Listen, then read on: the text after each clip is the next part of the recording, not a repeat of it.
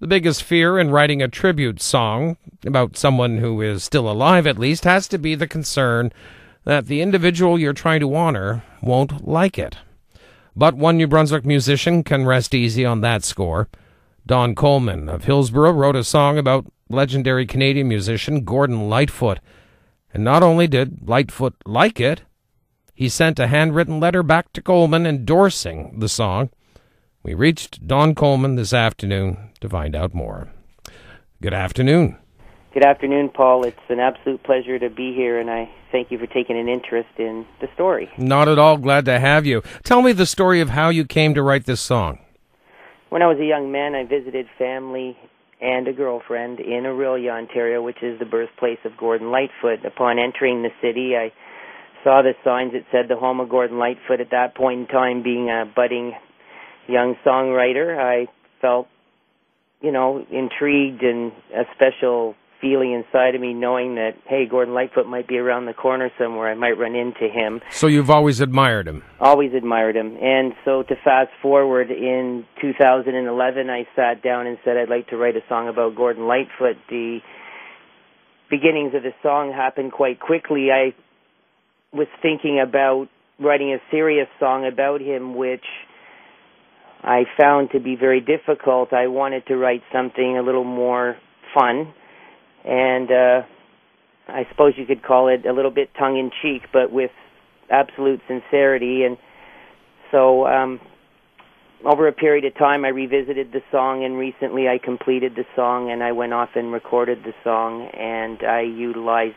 many video interviews of Gordon Lightfoot and also read newspaper articles about him to try to gain a great insight into the man, and also spoke to a few people who knew him and who declared that he did have a good sense of humor. So basically I wrote this song to Gordon Lightfoot for Gordon Lightfoot. I can only hope that other people will enjoy it. Now, who are some of the people you spoke with who knew him?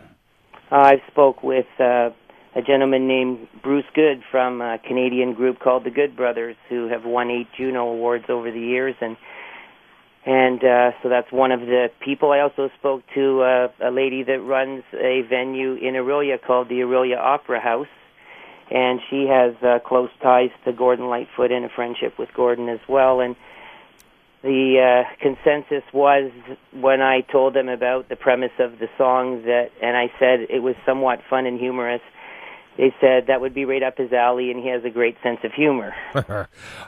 When you sat down to write the song, what were some of the things you knew you wanted it to include? Well, I think that one of the facets was, many people may not be aware of the fact that some of the biggest stars in music of all time have recorded and covered Gordon Lightfoot songs. Another thing that I wanted to do was to have a little bit of fun with it and include some lyrics that were song titles or catchphrases from some of his songs. And most importantly, through the research I did about the man, was try to encapsulate some of the things that I know were a part of the beginning of his life when he was a very young man, things that he did with his parents, things he enjoyed doing, things he discovered he wasn't that good at, so he decided to be focused on songwriting and being a musician, such as playing hockey. Now, once you had the song finished and the video as well, you sent it off to him. I did. Why did you do that? Well, I did that because I wanted him to hear the creation that I had written about him and see if he would like it. Now, did you send it off with any fear and trepidation? There was a bit of that. I was trying to be positive.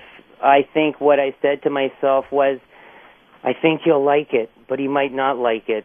So I geared up for him not liking it, but prayed that he would. And the end result of me sending him the song is, in my world, miraculous, which was a handwritten letter response within 24 hours saying, "A fine job, well done. Thank you for taking an interest in my career. Many thanks, Gordon Lightfoot."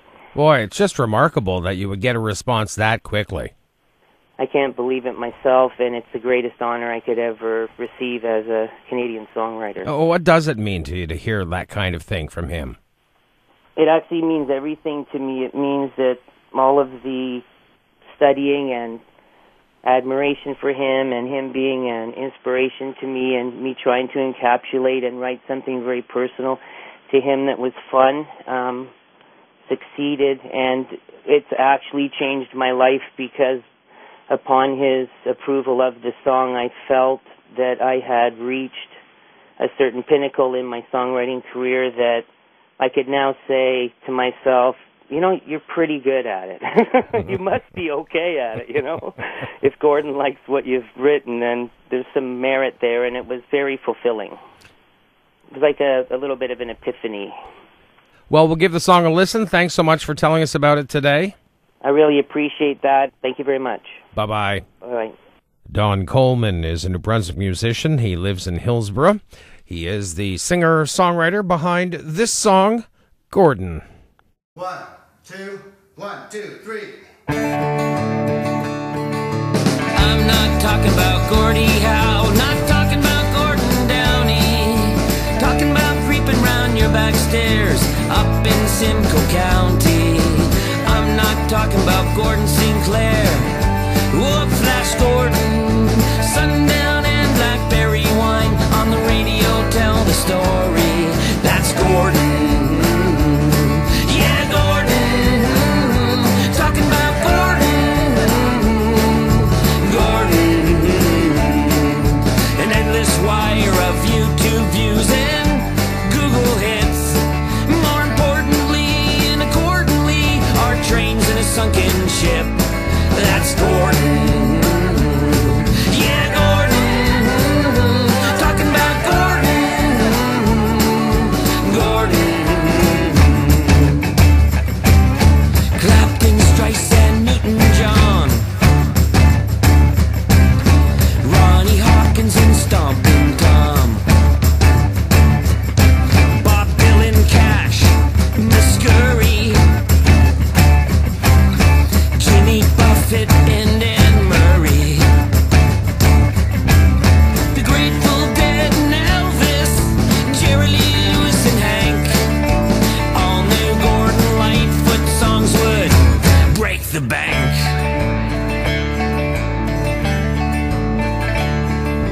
I'm not talking about Gordie Howe, not talking about Gordon Downey, talking about creeping round your back stairs in the early morning. I'm not talking about Gordon Sinclair or Flash Gordon, sundown and blackberry wine on the radio, tell the story. That's Gordon. Yeah, Gordon. Talking about Gordon. Gordon. That's Gordon. Yeah, Gordon. Talking about Gordon. Gordon. An endless wire of YouTube views and Google hits. More importantly and accordingly, our trains in a sunken ship. That's Gordon. Gordon. Gordon. Gordon. Gordon.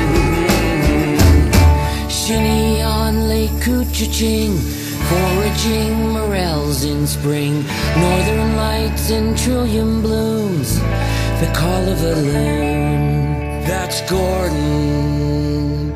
Yeah, Gordon. Talking about Gordon.